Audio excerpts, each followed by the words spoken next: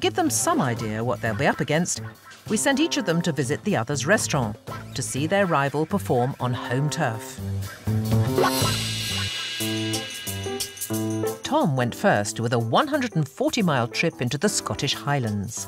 The sumptuous country house hotel could hardly be more different from his own little restaurant on the quayside at Leith.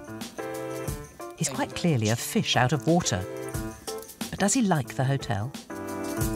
I think it's wonderful that we have these places in Scotland, and it really typifies everything about a Scottish castle, and for tourists to come up here.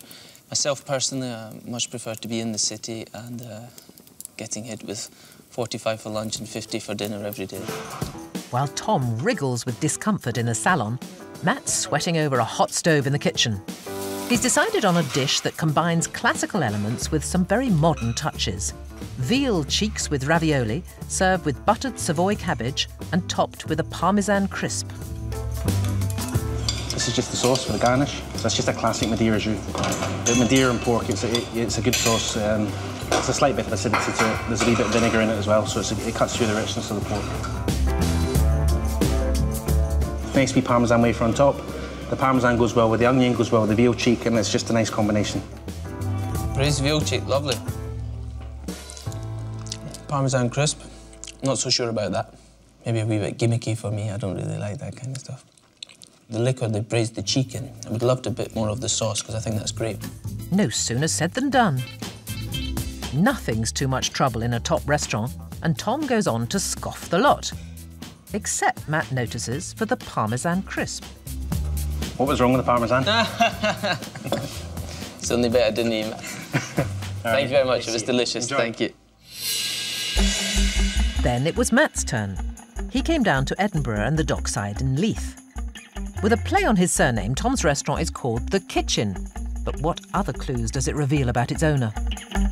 Tom's menu is very, very interesting. There's a few things that are a wee bit different, and there's a lot of classics combinations on it as well. So will Tom serve up an even more modern dish than Matt did? Or is he trying to mislead his rival by coming up with something that is clearly classical? The woodcock is stunning at this time of year. You can see it's got some great fat around it. We cook it with the stomach and the innards of the woodcock still intact. And then the finest delicacy of it all, serve the brains and the head on top. Thank you. Then I'm going to put some foie gras. This isn't about my skill as a chef, this is about the respect of the produce that we're using. The chef has to respect the produce and not complicate it too much. Put that on the toast. Now, if he doesn't like this, he doesn't like cooking. It's a beautiful dish.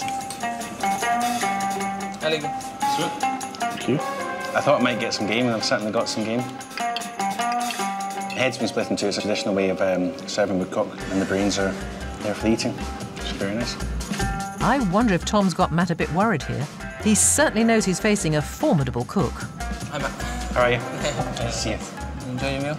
I did. I wasn't expecting something quite classic from you. Oh, really? Yeah, okay. Very nice. I love woodcock. Yeah, it's great. Fantastic. Well, it's all very friendly now, but how long will that last, I wonder?